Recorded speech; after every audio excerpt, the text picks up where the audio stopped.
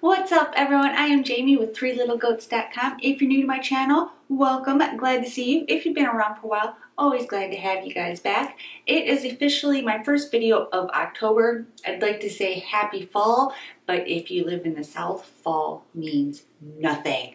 It is literally still 90 degrees outside. I was outside and I wear Crocs. I'm not afraid to admit it that I wear Crocs around the house. I wear Crocs outside of the house. But I went outside and I have black Crocs and my feet were still on fire because the sun was just beaming down on them. And I don't wear socks with them because, you know, who wears socks with Crocs? That's ridiculous.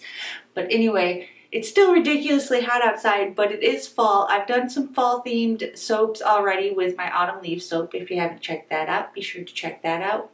But today we are going to do an Oktoberfest inspired soap. It is a beer soap. If you've never made beer soap, I also have a video on how to make beer soap as well, so be sure to check that out. And it's orange and it's got like a little bit of foam looking piping on the top to make it look like the top of beer. I don't drink beer, so I'm not really sure. I think it's called head. Is that what it is when you get the foam and stuff on top of the beer? Let me know in the comments what it's called. I believe it's called head, but it just sounds wrong. So I'm just gonna call it foam. So that is what we are doing today. It's a super simple soap. It smells amazing. The fragrance oil I used played really well with it. It didn't accelerate, and because I put vanilla color stabilizer in it, it didn't discolor it as well. So that's always a plus. So without further ado, let's get started.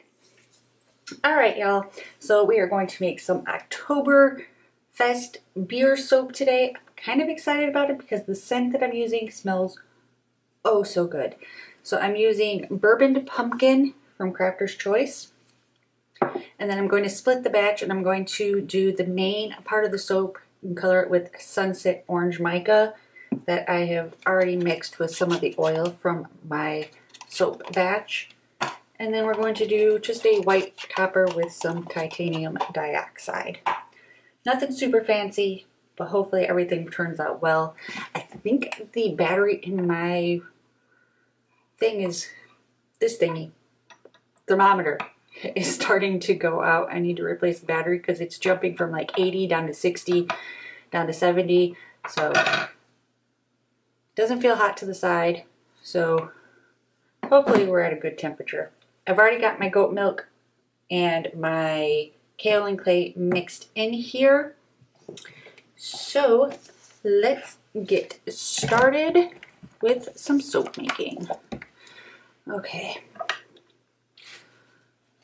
Without trying to make a bigger mess than I already have made. I've made a huge mess today already, and it's not even lunchtime, so we are winning today. And I hope the lighting is okay because I literally moved everything around in my office, so I'm hoping everything is still good to go. So I am using a beer lye mixture. If you've never made a beer soap, be sure to check out how to make beer soap video that I did a couple weeks ago. It walks you through step by step on everything you need to know about how to make beer soap. And if you've never used beer soap, oh my god, it's one of my favorite soaps to use. So I'm just going to add in my lye water solution, and I'm just going to bring this to a very, very light trace.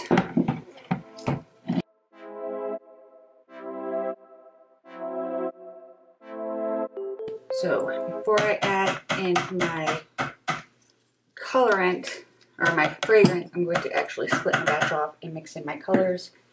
Just because I've never used this fragrance and I don't want it to be a big old hot mess.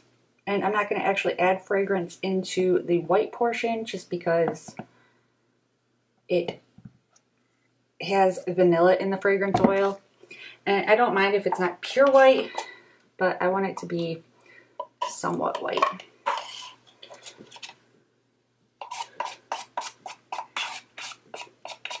I did add vanilla color stabilizer to my fragrance as well to help mitigate some of the browning.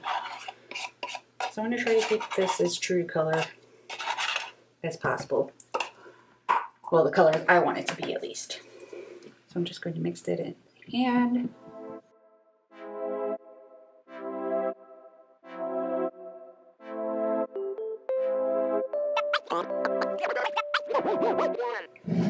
Alrighty, move some of my junk out of the way. And then I'm going to add in my fragrance and my vanilla color stabilizer. And I'm going to mix this in by hand as well.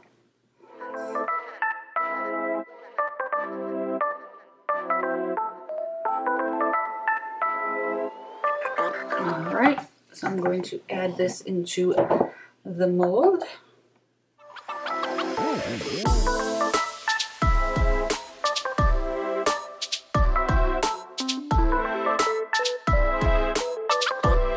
I made a very large batch today.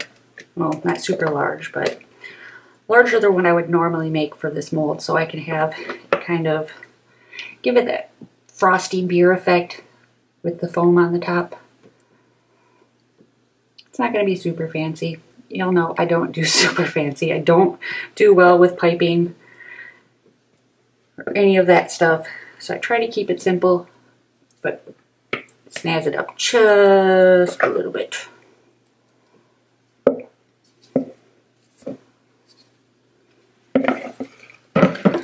While making, oh my gosh, so much soap everywhere.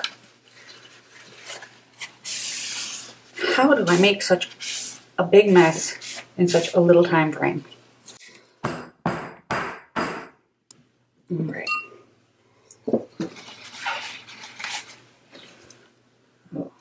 Because this is starting to thicken up quite a lot. And I know my white is probably really thick right now. I'm just going to use my spoon, even this out as much as possible. Get it down into those corners.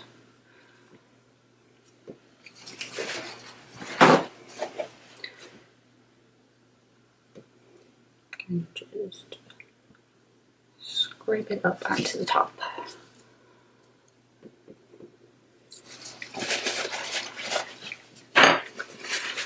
Wipe down some of my edge. Trying to work quickly here, but never do. It's just been one of those days. So, fun fact, I thought I had bought piping bags, but I didn't. So we're gonna improvise.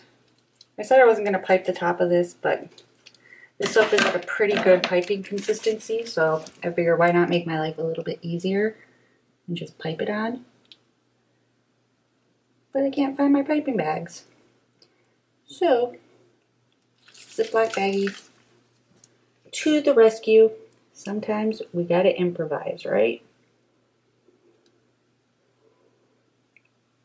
I'm not piping pretty dollops. I just wanted to give it like that foamy looking appearance that you find on top of beer. I don't drink beer, so I'm just kind of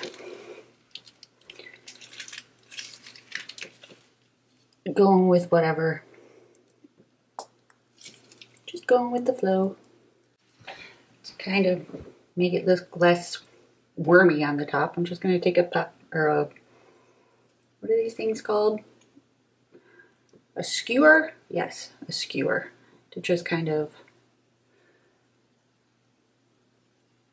give it a little bit more of a foamy looking texture.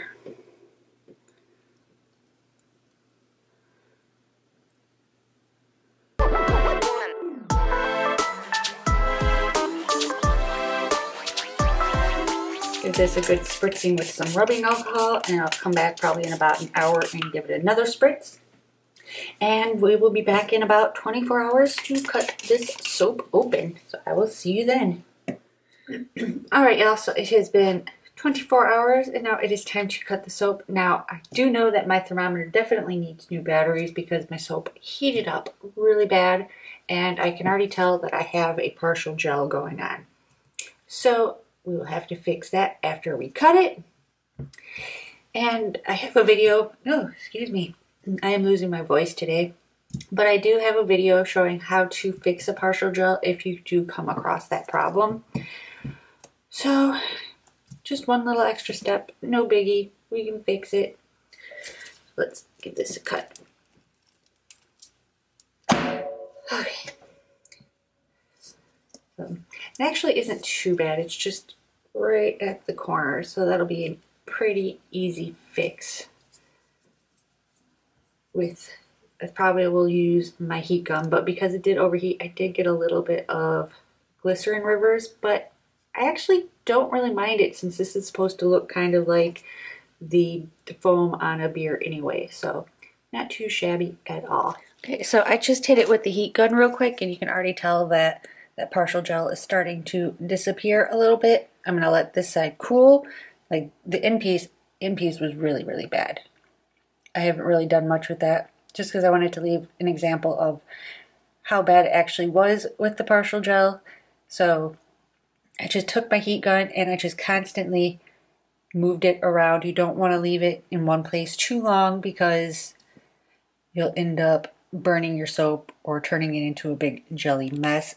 But for more information on how to fix partial gel, be sure to check out that video. I will link that down in the description box. And I'm going to continue to do this and do the other side real quick, and I will see you guys at the outro. So that is what I have got for you guys today. If you like this video, be sure to give it a big thumbs up. It really helps. And if you haven't already, hit that subscribe button. We put out new videos every week. I try to put out new videos every week. We're kind of starting the process of getting the house listed on the market to put up for sale, which is really, really sad. So if you hadn't noticed, things are starting to disappear from my background because I've started to pack some stuff away in preparation for that to try to get the house more show ready. I used to be a real estate agent, so I kind of know what I need to do. It's been a while. I know what I need to do. I don't want to do it. I don't want to move. I don't want to sell my house, but that's life for you. It is what it is, so we must move on. So anyways, that is the video for this week, and probably, hopefully next week, I'm going to start with some more fall inspired soaps, but we're going to start moving more into the holidays and doing some holiday inspired soaps, as well as some DIY gifts that you can do as well to give out for the holidays. I want to start putting those out a little bit before Christmas and stuff, before like the holiday madness really kicks in. That way, if you do want to do some homemade gifts, it gives you ample time to actually get them done to give away as gifts. So until next time, I'll see you guys later. Bye.